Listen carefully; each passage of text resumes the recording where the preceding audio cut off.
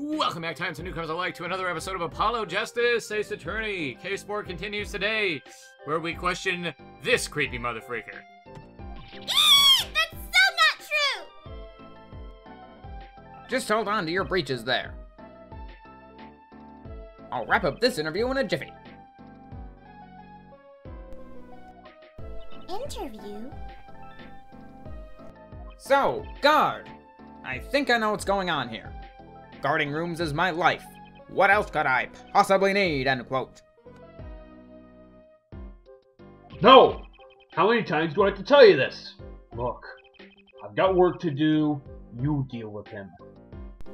Did you come here to interview the guard? Oh, wee, what a pickle. Accused wouldn't talk. Had to interview someone or go plumb crazy, end quote. Huh? I should have guessed. Where are my manners? Name's Brushel. Spark Brushel. I'm not picky. Journalist just closes eyes, writes, end quote. It's a nauseatingly strong mint smell every time he grins. Until you've been interviewed by me, you don't know what thrilling is. Wild romp through crossroads of mayhem, madness, end quote. I can see that. He's writing something again. Well, if he's a reporter, maybe he knows something. I guess so. Speak to me, you creepy motherfreaker! So, Mr. Brushel, you're a journalist? Ah, me? Look, let me state one thing for the record here. Yes? I'm the interviewer. You understand, yeah? I'm the one asking the questions here. End quote. Okay. For instance, you think a movie director watches movies? Well, I think he probably does. Exactly! I knew you'd understand. Huh? Okay.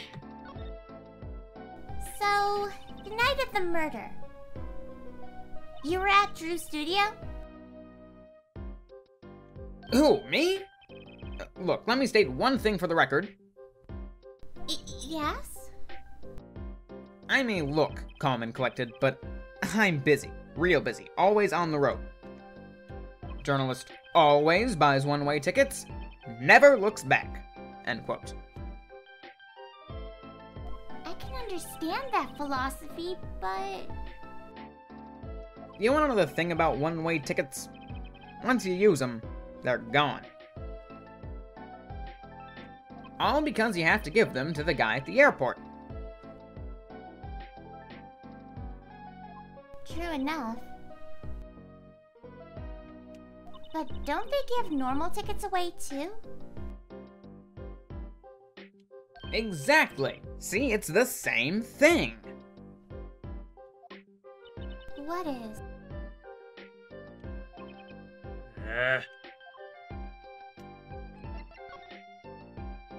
So, you went to do a story on Drew Misham. And he never had a story done about him before? That's right. Look, let me state one thing for the record here. What? I'm sure you're going to want to know about my source. What tipped me off to Drew? Why do the interview in the first place? Well, yes. Look, it's like... Oh, I've got it! Say there's this burger joint with fabulous ketchup. You think the burger guy's gonna tell me where he got it?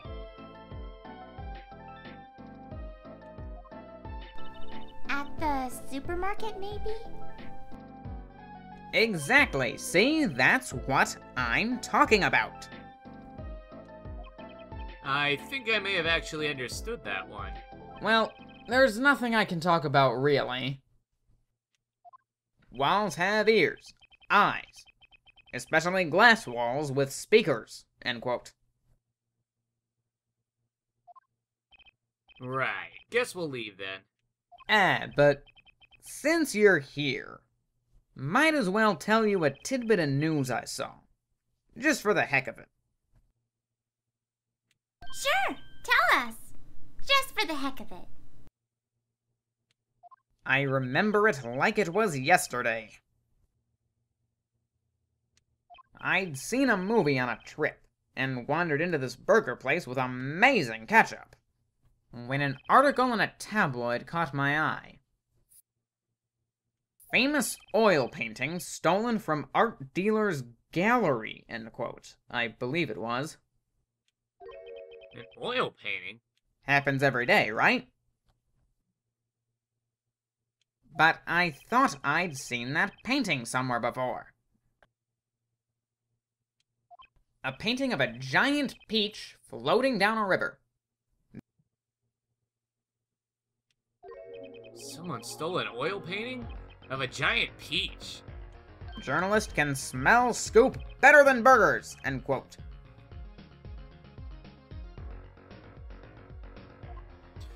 Oh god. Okay, well, did that particular painting perhaps look like this one? Ah, right. Let me go on the record here. Yes?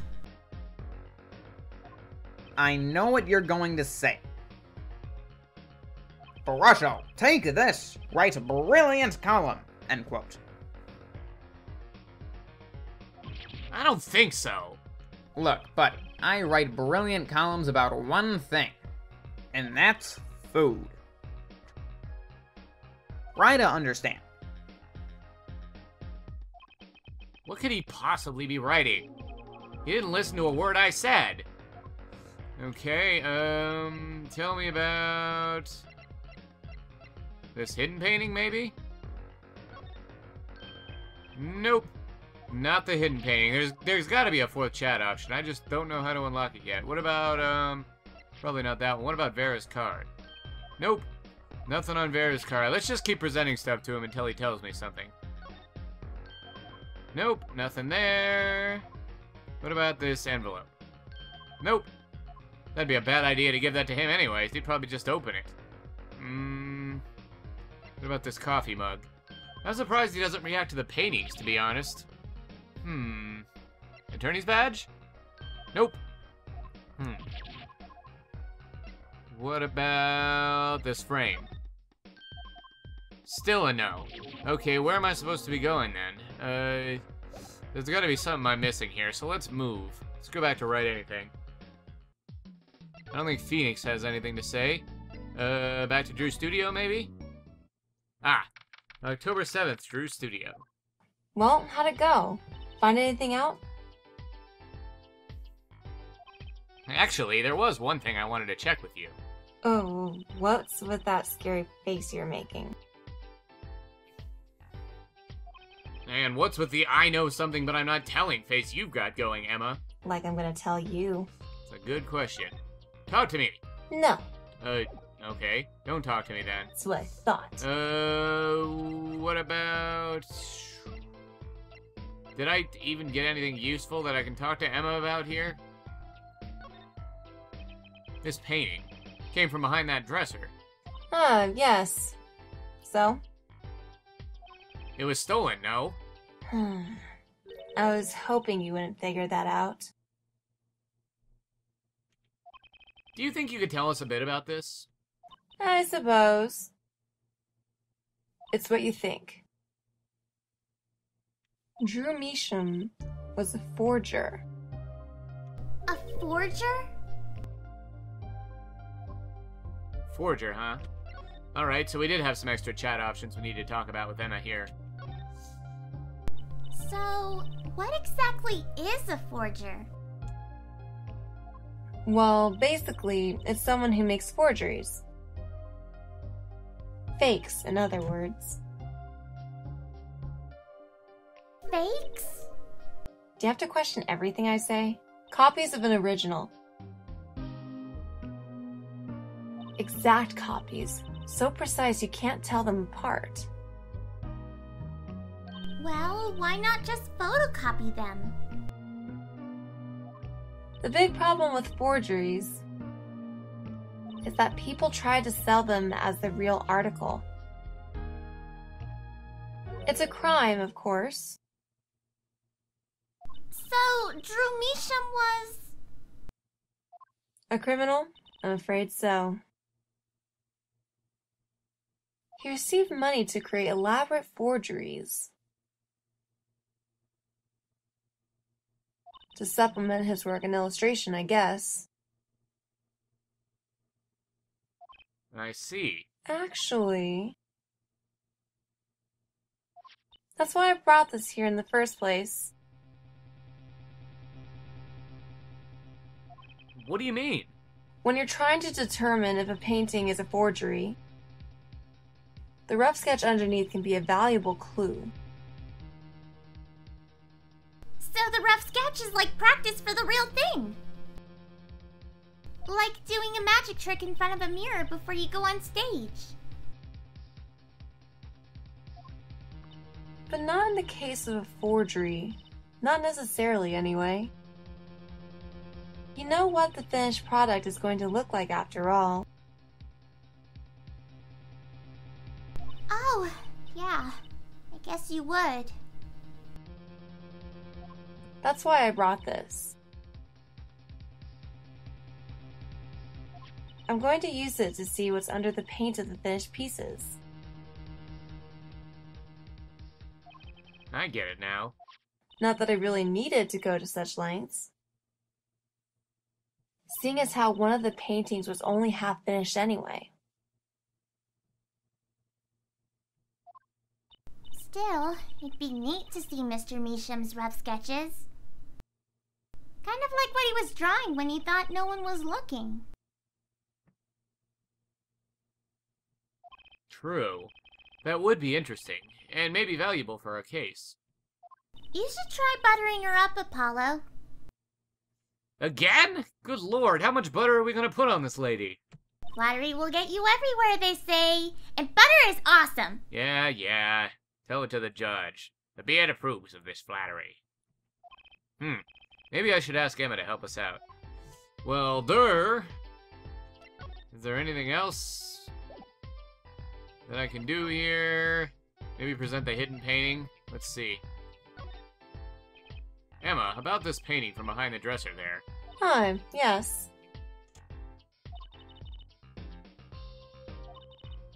Okay, we've already been through that line of conversation. So, what about this landscape? I kind of wanted to see the rough sketch under this painting. And I was wondering if your tool there might do the trick. My tool? Oh, fine. Just this time, though. Let's check it out. Alright, here we go. Okay, let's print this one out. I don't know about you guys, but this is looking a little bit sketchy to me. Ow! You're not funny. What the heck? Wow, he really blows. The finished painting isn't anything like the rough. Devices like mine didn't exist until recently. He probably thought he could draw any sort of thing he wanted to for the rough. What do you mean? Well, in the past you could only analyze the composition of a rough sketch. Composition? In other words, the traces of the charcoal between the paint and the canvas. So you could tell if there had been a rough sketch. But not what it looked like. Ah, I think I follow you. So, in essence, it wouldn't matter what was underneath the finished painting. Some pros would actually paint out a rough sketch entirely. Then do a completely new painting on top of that. So Mr. Misham was drawing whatever he wanted before painting over them. Possibly. Is there a problem with that? Not particularly, but something about the sketch itself is kind of odd. You're awfully silent all of a sudden, Apollo. You think we could check out one of the other paintings? Well, sure. You like this detection stuff, don't you? Alright, let's try this one.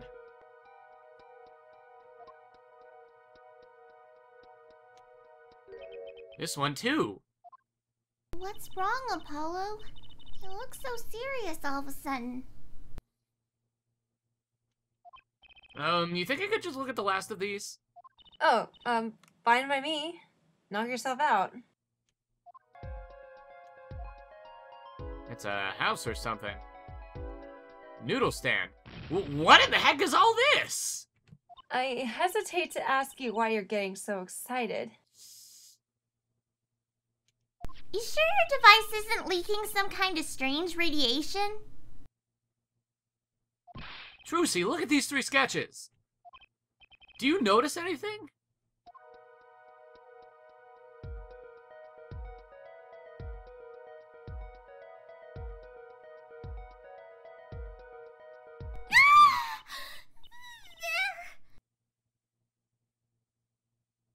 Now you're both white as sheets. What's going on?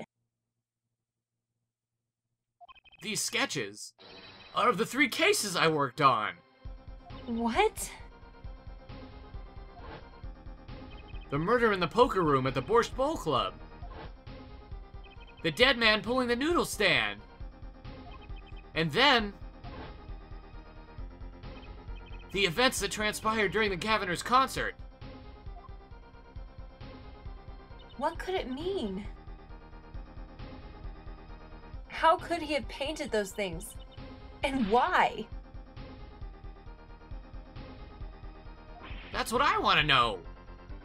Wait, is Drew Misham your father? Give me a break. Does that even seem remotely possible to you?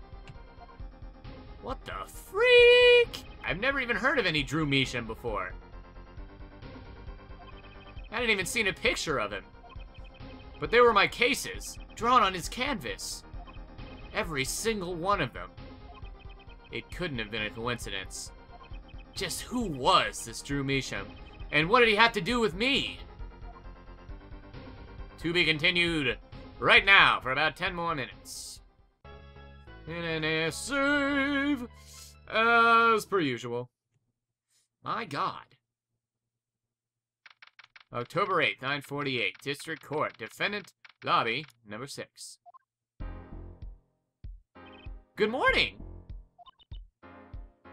So, you're Vera, right?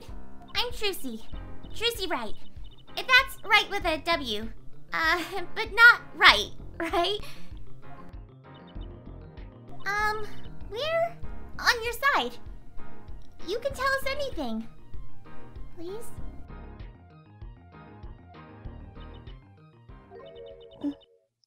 Good morning. Ah! She speaks! Not bad, not bad. But I think you do better with a little smile, you know? You're so pretty. You need to sell yourself, you know? Trucy, let's take it easy for starters.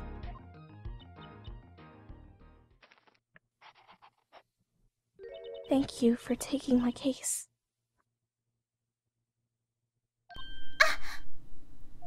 Okay, well, that's a start, I guess. There she goes with the nail polish again. That's great, really. It's so cultured.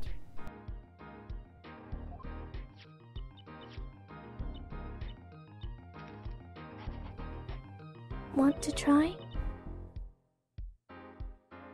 Oh, really? Girls. The victim, Drew Misham, was a forger. And a stolen painting was found in his studio. A life of crime, really. And maybe one that led to his death.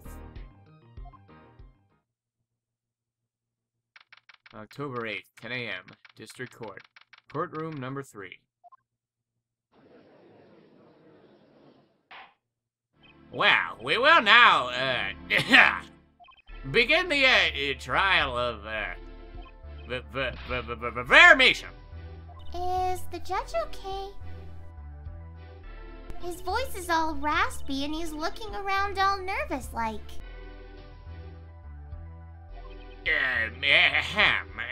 The repercussions of today's trial will most likely be felt for a long time, and may indeed alter our legal system forever. Today is a test of the juris system, and the first step toward a new order in our courts. Daddy's secret mission. The jurors will function like, well, a jury. It is hoped their inclusion will help the courts to better reflect the people's will. Why aren't there any jurists in the courtroom? 3 closed-circuit cameras watch this courtroom at all times. The jurors have access to everything that transpires. Jurists, Judge Vell and Judge Cool. Now see here, Prosecutor Gavin. I was going to say that. Ah, my apologies there, Judge.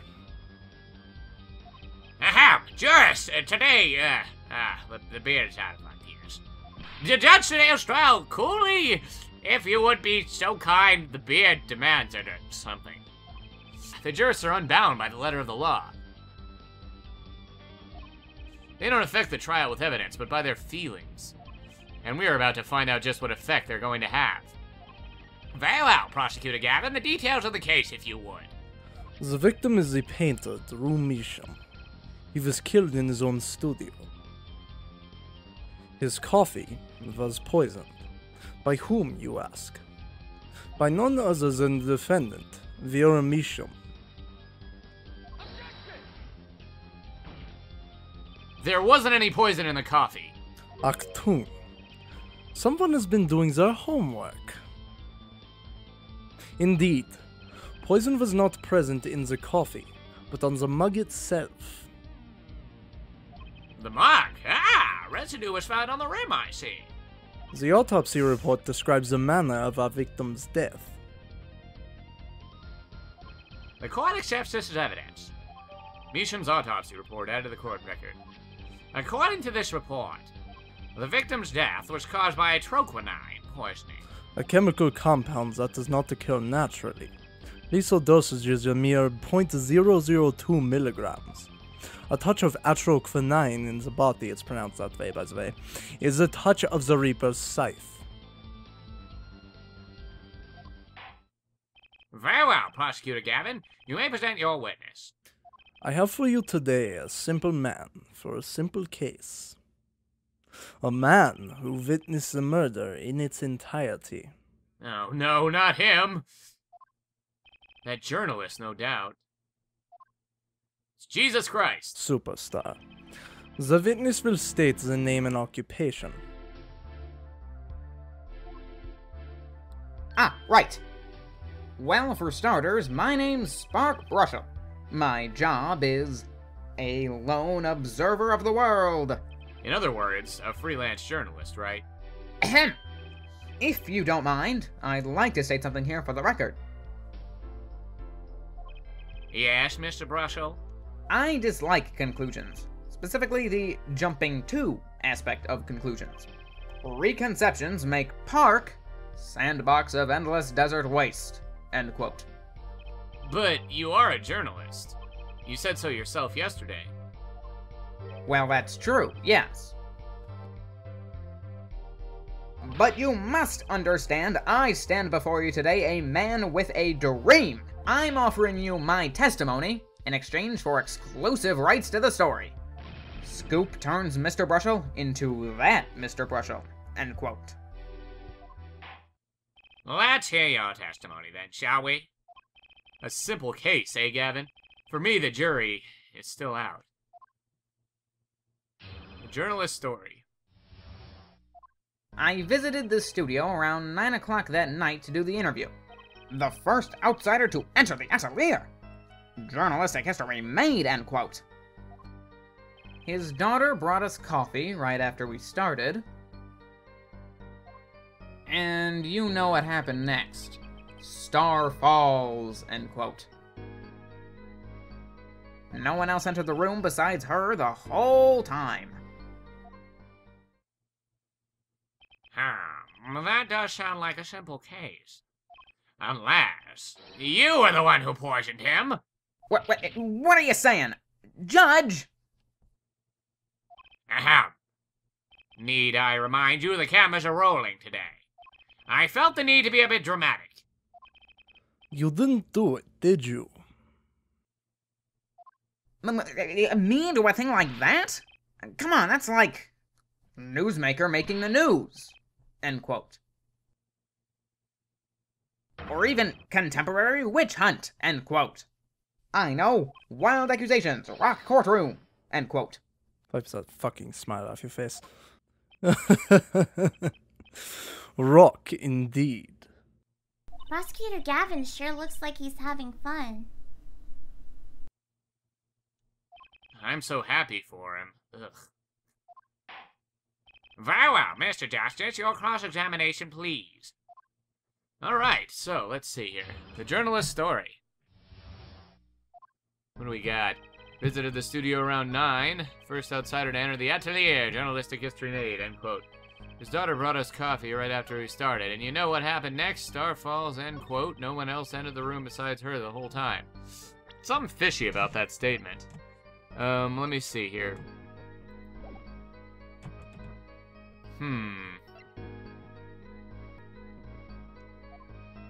Food poisoning doesn't count. Huh. Should I get him to talk about something else? What about the Stars coffee? You say Mr. Misham had the coffee, too. But did you actually see him drink the coffee? Course. He who sees it wins, but he who says it wins bigger, end quote. I live in a man sees dog eat dog and writes about it world. And yet... Yet? I guess I can't say I saw him drink it, really. He had one so-called sip, if that. Man puts lips to mug. Drinks? End quote.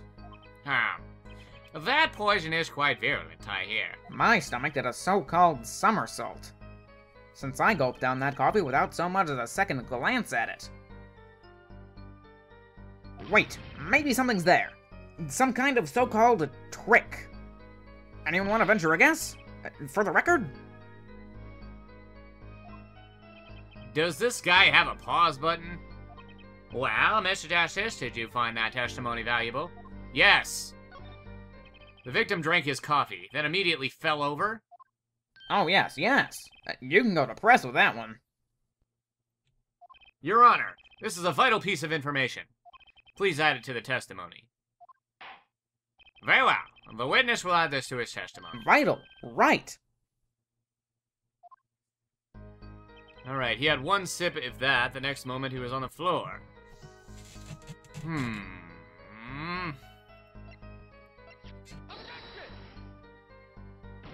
Why isn't there something that attests to the time of a troquinine in here? Oh my god, what is it? There we go. You know what I have a problem with? A particular property of the poison used, the troquinine. That's what we were supposed to present to get the property. God dang it. Oh, Prosecutor Gavin was quite clear about the poison. A lethal dosage of 0.002 mega mgs, whatever the crap that is, it appears not a scientist, paralyzes the central nervous system. Milligrams. Ah, see, I knew it. If you drank that, even you, Mr. Justice, would be reduced to a quivering pile. Why are you using me as an example? Unfortunately, we weren't told everything. There was a vital omission in Prosecutor Gavin's information. An omission? A troquinine is as virulent as he says. But death doesn't come upon ingestion. Not immediately. That's because atroquinine is slow-acting. And new, atroquinine is waiting for you. See you guys on the next epic episode of Apollo Justice, Ace Attorney.